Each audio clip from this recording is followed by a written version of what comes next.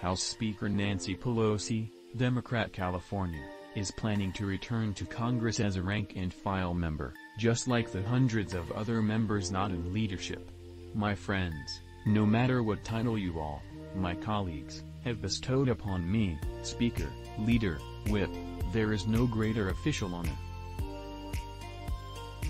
This I will continue to do as a member of the House.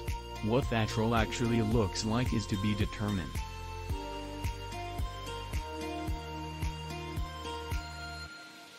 When asked about her plans for the next Congress, her office pointed to her last press conference as Speaker, in which she said that she plans to have a strong influence on recruiting more women and expects it will take time to wrap up certain matters related to the role of the Speaker, like probably.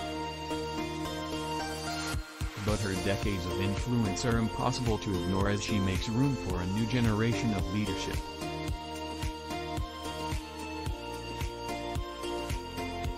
And historically, there's not a roadmap for a speaker to remain in Congress after giving up their leadership role. If the new leadership is smart, they will keep Nancy very close to them in terms of consulting her, in terms of using her experience and her knowledge, said Ray Smock, the first his. But there's little precedent for someone in her position simply sinking into the background. I would consider her, probably, an unnamed member of the leadership, Smock said. Pelosi's decision to stay in Congress after giving up the speakership was pretty unusual, said Matthew Green, a professor in the politics department chair at Catholic University in Washington, D.C.